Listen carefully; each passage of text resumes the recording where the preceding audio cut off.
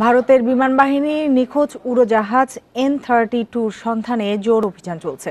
অরুণাচল প্রদেশের পাহাড়ি এলাকার একটি সম্ভাব্য স্থান ঘিরে সকালে নতুন করে অভিযানে নামে উদ্ধারকর্মীরা। এতে যোগ দিয়েছে বিমান বাহিনীর Mi-17S ও অ্যাডভান্স লাইট হেলিকপ্টার ALH। স্থল অভিযানে কাজ করছে সেনাবাহিনী। আসামের জোরহাট থেকে সোমবার উড্ডয়নের পরপরই 13 আরোহী নিয়ে নিখোঁজ হয় উড়োজাহাজটি। কর্তৃপক্ষ জানিয়েছে, নিখোঁজ উড়োজাহাজটির সঙ্গে সবশেষ সোমবার বেলা 1টার দিকে যোগাযোগ হয় বিমানবন্দর কর্তৃপক্ষের।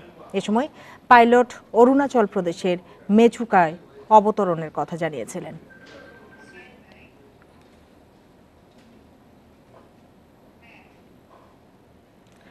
ভারতের উত্তরাঞ্চলে তাপমাত্রা 50 ডিগ্রি সেলসিয়াসে পৌঁছেছে।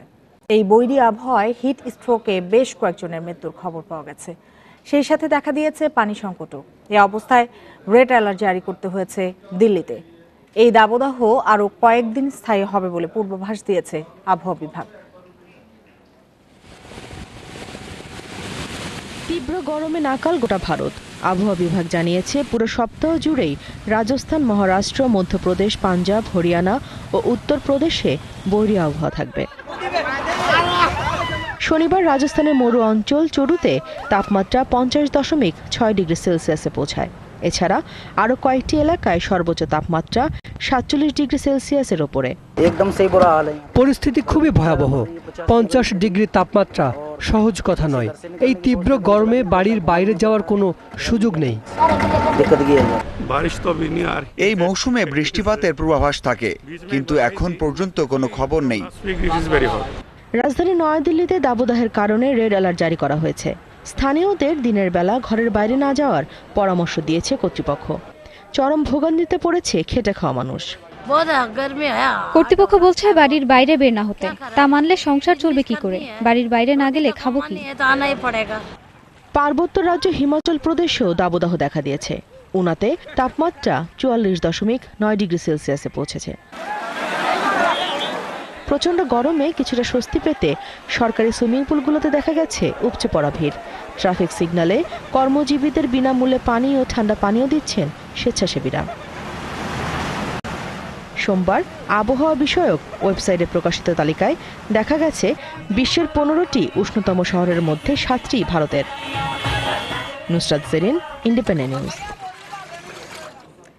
দ্বিপাক্ষিক মিত্রতার ফলে দশকের পর দশক ধরে শান্তি ও সমৃদ্ধিতে রয়েছে যুক্তরাষ্ট্র ও যুক্তরাজ্যের মানুষ।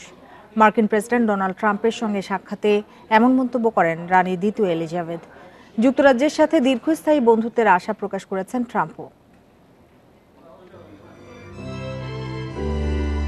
3 দিনের রাষ্ট্রীয় সফরের প্রথম দিনই লন্ডনে রানী দ্বিতীয় এলিজাবেথের সঙ্গে সাক্ষাৎ করেন মার্কিন প্রেসিডেন্ট ডোনাল্ড ট্রাম্প ও ফার্স্ট লেডি মেলানিয়া ট্রাম্প। সোমবার রানীর আমন্ত্রণে রাষ্ট্রীয় ভোজে অংশ নেন তারা। বাকিংহাম প্যালেসে এই মধ্যাহ্নভোজে দুই দেশের দীর্ঘস্থায়ী বন্ধুত্বের আশাবাদ ব্যক্ত করেন রানী এলিজাবেথ এবং প্রেসিডেন্ট ট্রাম্প। দ্বিপাক্ষিক মিত্রতার ফলে দশকের পর দশক ধরে শান্তি ও সমৃদ্ধিতে রয়েছে যুক্তরাষ্ট্র ও যুক্তরাজ্যের মানুষ। যুক্তরাজ্য বিশ্বাস করে অতীতের মতো সামনের দিনগুলোতেও দুই দেশের সম্প্রীতি আর মূল্যবোধ অক্ষুণ্ণ থাকবে। 7 দশক ধরে গুরুত্বপূর্ণ বন্ধুত্বের সাক্ষী যুক্তরাষ্ট্র ও যুক্তরাজ্য। দুই দেশের সেনাবাহিনী দক্ষতা আর সাহসিকতা দিয়ে বছরের পর বছর নাৎসি বাহিনীর মতো প্রতিপক্ষকে পরাস্ত করে আসছে। আগামী দিনেও এই ধারাবাহিকতা অব্যাহত থাকবে, এই আশা করি। সফরে বিদায়ী ব্রিটিশ প্রধানমন্ত্রী টেরিজা মের সঙ্গে জলবায়ু পরিবর্তন এবং চীনা স্মার্টফোন নির্মাতা প্রতিষ্ঠান হুয়াওয়ে নিয়ে ট্রাম্পের আলোচনার কথা রয়েছে। এদিকে সফরের আগেই লন্ডনের মেয়র সাদিক খানের সঙ্গে বাগযুদ্ধে জড়ান মার্কিন প্রেসিডেন্ট। নারী ও ইসলাম সম্পর্কে প্রেসিডেন্ট ট্রাম্পের ভুল ধারণার তীব্র সমালোচনা করে তাকে বিংশ শতাব্দীর ফ্যাসিস্টদের সাথে তুলনা করেন সাদিক খান। জবাবে সাদিক খানকে স্টোন কোল্ড লুজার বলে মন্তব্য করেন মার্কিন প্রেসিডেন্ট। মার্কিন প্রেসিডেন্টের রাষ্ট্রীয় সফরের বিরোধিতা করে আজ বিভিন্ন শহরে বিক্ষোভ কর্মসূচির প্রস্তুতি চলছে।